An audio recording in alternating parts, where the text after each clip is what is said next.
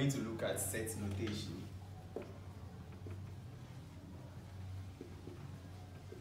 So set notation can also be referred to as the features of the set.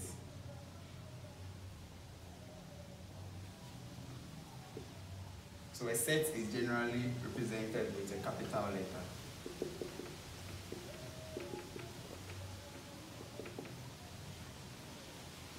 And it is represented with curly brackets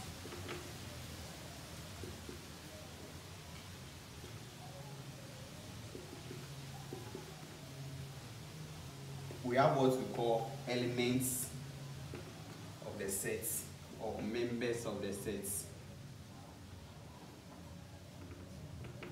We have number of elements, and we have what we also refer to as cardinality.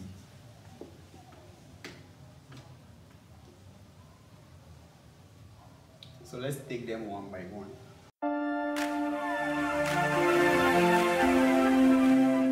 Say a set is represented by a capital letter. What we mean is that a set can be represented by any capital letter. So for example, we can have A, Q, B, Z.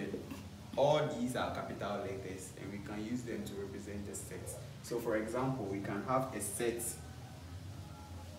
A, which is made up of alpha, beta, and gamma. This is a set and it is represented by a capital letter. The next thing we talked about is a set is represented by curly brackets. So as you can clearly see from this example, we have the set enclosed in curly brackets. So these are what we refer to as curly brackets. The third thing is the elements. So if you look at set A, the elements of the sets are alpha, beta, and then gamma. So the elements of these sets are alpha, beta, and gamma.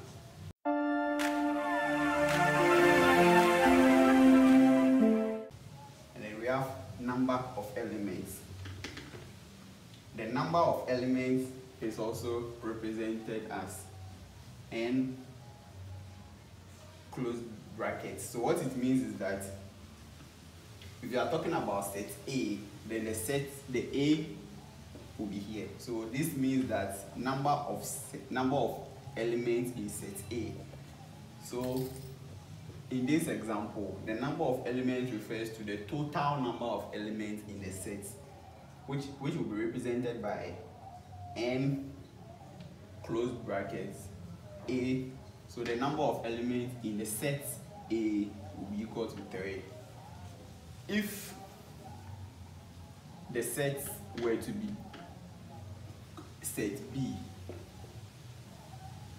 which contains the same elements, then instead of writing n closed brackets A, we would have written n close brackets B equal to 3. So I believe you get the scenario.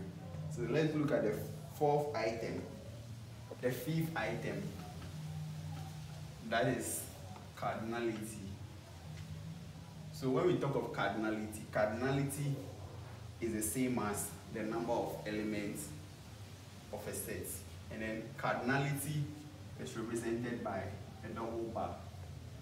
So cardinality and number of elements is the same. So from this set, we can say that the cardinality of set A is equal to the number of elements in set A, which is equal to 3, because cardinality and number of elements is the same. I hope you get it.